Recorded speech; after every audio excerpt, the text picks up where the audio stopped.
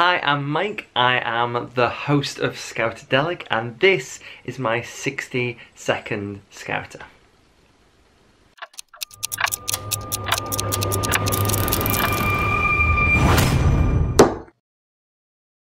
Please be kind. Hi Mike. If you could be any type of lashing, which one would you be and why? It would be Amy who would suggest something to do with nottage. If I could be any lashing, well, it's got to be a square lashing. I get everything together. So, yeah. And it's the only one that I actually think I know. Yeah, it is. Okay, Mike, so what is your favourite colour? Let me think. What is your most memorable scouting experience? And who's your favourite co-host? 3 in 1. Blue. Memorable experience. Going to New York on my 20th birthday. I loved that. Who's my favourite co-host? While scouting, what's the furthest you've travelled? Oh, it's got to be up in Scotland when I went to Thurso and did my scouting episode this year. That's the furthest I've actually been scouting wise. First of all, I'd like to say thank you for giving us Scoutadelic in 2017. Each episode packed with amazing things, young people doing some amazing adventures, activities, some factual stuff, really good. So really enjoyed it and looking forward to another year next year. Now, you've stitched me up a couple of times. First you gave me knots as a challenge and then a drawing challenge in the summer. So I was going to think of something really horrible to give you as a question. But because I'm feeling kind and it's nearly Christmas, I'm just going to ask you, if you could visit a scout troop anywhere in the world, where would it be and why? Oh, well, thank you. I think it would be, I'd love to visit Australian Scouts. We've had quite a lot this year participate, and I've never been to Australia before. So I'd like to go quite around the world, to be honest with you, because there's that many different variations of scouting and how they do things. So I'd like to find out actually how scouting is around the world, not just in the UK. But Australia would be the one place I'd love to go right now. Hi Mike, I'm here today at the North East Regional Conference with loads of amazing county commissioners and district commissioners, and we have a question for you. This is Ian Chappell, who's the Regional Commissioner for the North East, and he's going to give you the question, which is... Hi Mike, what is your favourite moment from 2017? Wow, my favourite moment in 2017. Great question, by the way, guys. I think it's got to be visiting Poacher. I've never been to a jamboree, let alone, I know it's not an international one as in I've visited a place, but I've never been to one that has had so many people, so packed with that many different things. And the Poacher guys were really great. I got to do Oggy races. I got behind the bar at the mocktails. I even went on stage and did my own version of Play Your Cards Right. So that has got to be the best moment this year that I've had. My question for you is, if you were stranded on a desert island with 5 people, who would you pick and why? Five people, okay.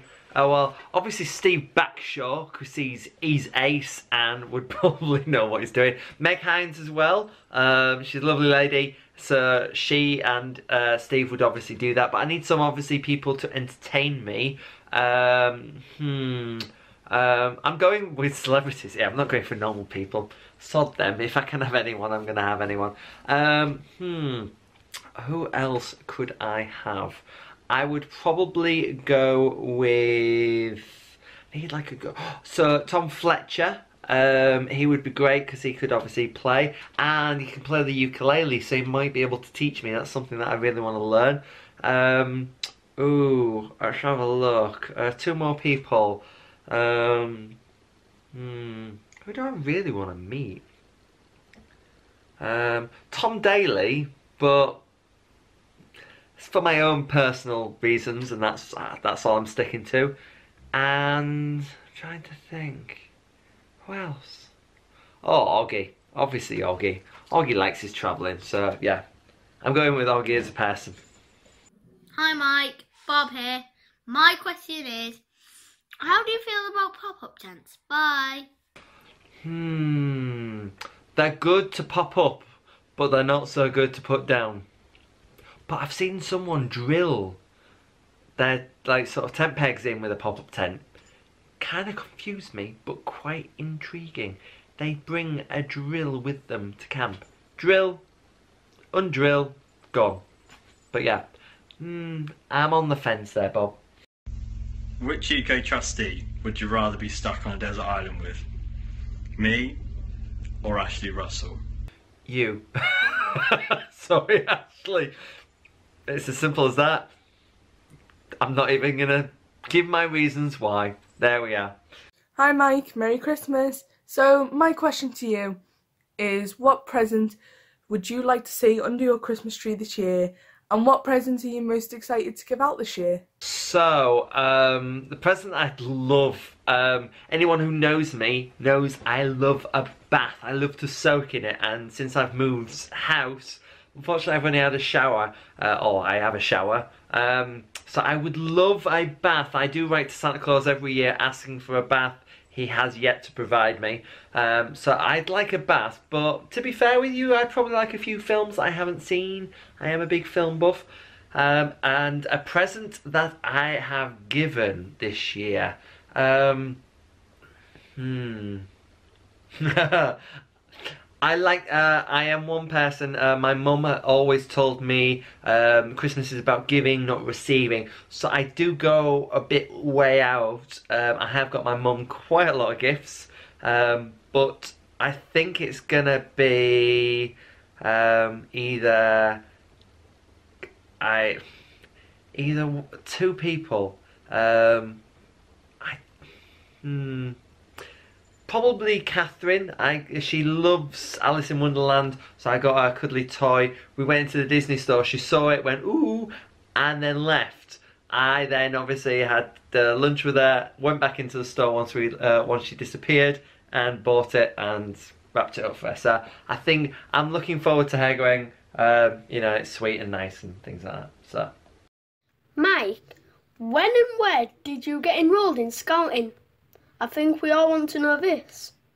Thanks, Tommy. I got enrolled in Wellington St Matthews as a scout many moons ago, and then yeah, I stayed with the group. I left a little bit, but I came back and became a leader.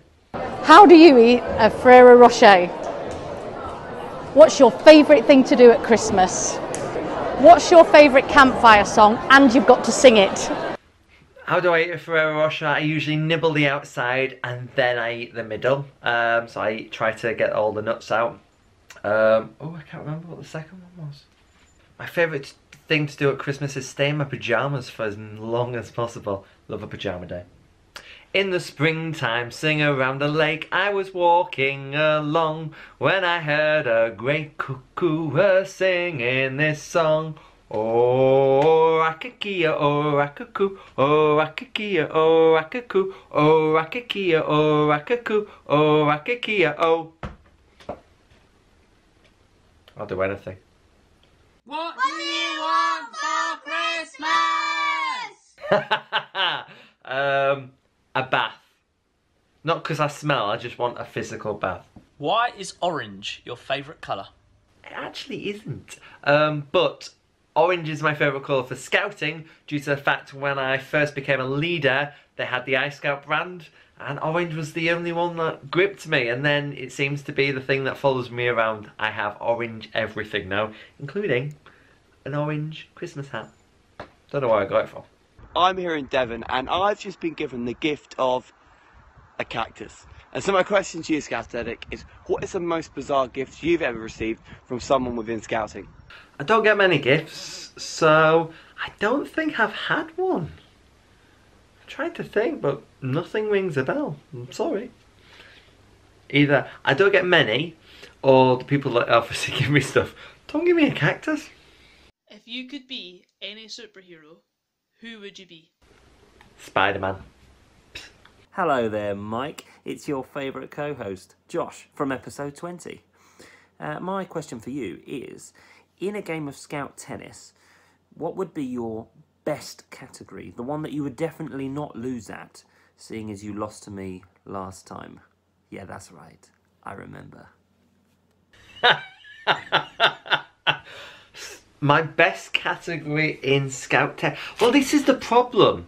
My best categories, I seem to just have a blank because you've got that 5 seconds, you've got a countdown, and sometimes the person, obviously my other co-host, would have answered what I was going to answer. So I think the best topic is things in Mike's life. Do you have a camp blanket? And if so, how many badges have you got in it? Did have a camp blanket once, many moons ago when I was obviously a wee little scout. I don't now. When I was a cub leader, I had a poncho that I would obviously wear, and I had a cub hoodie which I put all my badges on.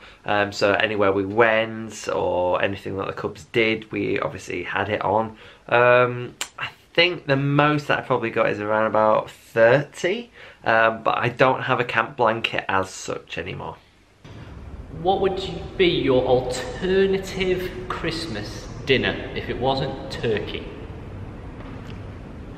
My alternative Christmas dinner if it wasn't turkey. Duck? Can I get away with that? No. Maybe beef or... Could I have an alternative lasagna? That would be ace. Love a lasagna. So my question for you is, what would you like to see change in Scouting? Ooh, that's a... What would I like to change in Scouting? I think, yes, we are a youth movement and it is all down to youth. Sometimes I feel that leaders don't get the recognition or at least the pat on the back. Now, that can be something like a thank you, but that's not from obviously high up. Sometimes it can be the group itself. You know, I always made sure that I thanked all my leaders every week for coming because we are volunteers. I'm trying to think of anything else that I'd like to change in Scouting. I'd love there to be more media stuff for youth to do, such as vlogging or learning how to do digital camera work. I think that's something that I'd love to try to help out and see if I can... I don't know what I'm doing, but at least maybe give someone a spurt of going, ooh, I like to do that, or that was interesting when I did that. So, yeah, I think that would be it. What's the biggest fear that you've faced in Scouting? Heights. Not a fan of them. Definitely not a fan of them. But yeah, heights is mainly one. When I had my cub pack, I always said that anything I got them to do, I would have to do because it's not fair. And so yes, I had to do heights, I had to eat fish eyes, I had to do all this, that and the other. But heights is one fear that, yeah, I try my best to overcome. It's not the best, but hey, you know. Right, so let's get this. Take Wendy. Hi Mike, how are you doing? So, your question, yeah. Hot drinks or cold drinks? Cold drinks. I do like hot chocolate, but I don't do coffee or tea. Left Twix or right Twix? I just remember Alex P. Scadby going, the top of the Twix, and then obviously eating the biscuit. I'd probably go with the left Twix, yeah. Star Wars or Star Trek? I'm a Trekkie, but I do like Star Wars. Phasers stun, blasters kill. Oh, and who's your favourite co-host? I can't... They're all my favourite in different ways. They have been the best people I've ever met in scouting, and the future ones. They're high standards, I must admit. Every single one of you has been amazing. You've been my best friend. You've been someone who has taught me something brand new that I've never learnt before. You've opened your door and let me into your life, and unfortunately you're stuck with me until someone tells me to end Scoutadelic. So every single one of you is my favourites. I do possibly have ones that I chat to a lot more, but every single one of them gets at least a message at some point in the year just to say, how are you? Are you doing alright? I'm dreading the day when I have 50 of you to obviously ask me random questions or be involved in a show or whatever, but here's to add another 12 to my roster next year. Thanks again.